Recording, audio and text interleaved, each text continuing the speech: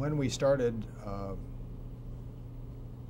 putting the organization together, we were trying to save money as much as possible. And Jack White, who was then president of NET, Channel 13, offered to give us space and take care of the, what I'll call the back office stuff. That is the payroll, the legal work that needed to be done. So we presumably did not need to hire the infrastructure that we might have otherwise had to hire initially. However, shortly after that, when we began to see the dimensions of what we were trying to do, we realized that we really had to have people who were dedicated to what we were doing, because NET was not producing any children's programming. And the kinds of things we were doing were different to some extent than the things that they were doing. It was not an efficient arrangement as far as they were concerned, although they were very hospitable. Jack White was terrific in giving us this space and this help, no doubt about it. And, but we decided we really had to be independent, have an independent organization. Therefore, once you decide that, you have to create an organization, and we created the Children's Television Workshop as the name of the organization, with an initial board of 5. Who was on the board? Joan, myself, let's see, who else would have been? I believe Jack White was on the board at that time. Jerry Lesser was probably on the board at that time. And what kind of authority did it have? I've already described how we wanted to keep the board out of the content activity, so it had the fiscal authority it had. It had the authority to hire the management. It acted like a policy board in many organizations, and indeed, that's essentially what our board today is. That is, it's a much larger board, but it's a policy board. It has fiscal responsibility. It has an audit committee. We didn't have an audit committee at that point. Auditing was not quite the key thing then that it is now, but it has general oversight, I would say, is the answer. How has the board grown? We also found that we were going to need more space, particularly as we expanded, and I guess it was the 3rd year we began to produce the electric company, probably. So we had more things to do, and we needed to, Channel 13 couldn't provide it, and we were in the Bible building up here on, or down there on,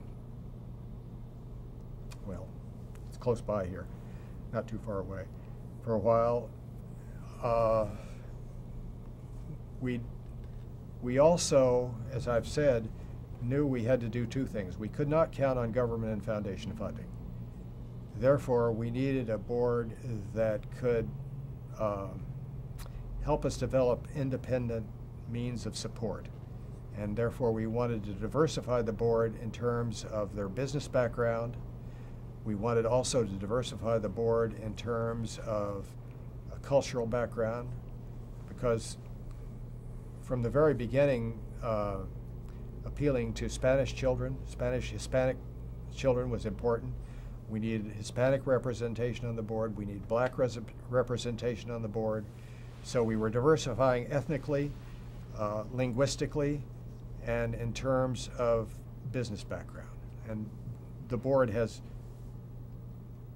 now we have, because we have so much more international activity, we have more people who are internationally oriented. We have now more people on the board who have expertise in the media than we did initially. It's become a much more competitive media landscape than what I've described in 1969. 1969, there was no competition for what Sesame Street was doing. In 2004, you have all the programs on public broadcasting. You have programs on independent channels that are aimed at children. You have home video that's available for children. You have PlayStation that is available for children. So the competition in terms of getting the child's attention to what we're trying to do is much different than it was then. And we have a different set of expertise on the board now than we did then. And what about the funding issues themselves? How have those changed? Like much of television, the cost of television production for us has gone up like everything else. And as I said, we're producing many fewer shows per year than we did then.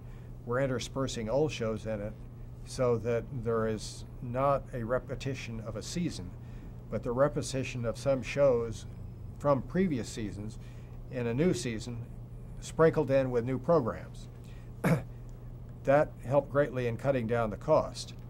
Part of the income for producing Sesame Street comes from a licensing fee from public broadcasting. And public broadcasting, as you undoubtedly know, has been underfunded since the beginning and is under extreme financial stringency. So they have had to cut down the amount of license fee that they're willing to pay, which in turn is reflected back in terms of the number of new shows per year that we are producing. Still, the cost of Sesame Street, if I've got this right, it's around $20 million a year. The 2/3 to 3/4 of that comes from earned revenue, from licensing toys, games, records, clothing, other things associated with Sesame Street. As you know, the Sesame Workshop, that's our new name, not Children's Television Workshop anymore, is a nonprofit organization. So essentially all the earned revenue goes back into the program. Why did you change the name? We are interested in expanding the reach of what we do beyond preschool children.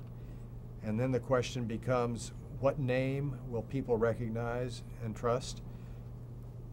We tested a variety of names and found that Children's Television Workshop was practically not known by anybody. Sesame Street was known by everybody. So sesame, the word sesame, was a key word to have in whatever name we were going to do, and we still consider it a workshop, still an experiment.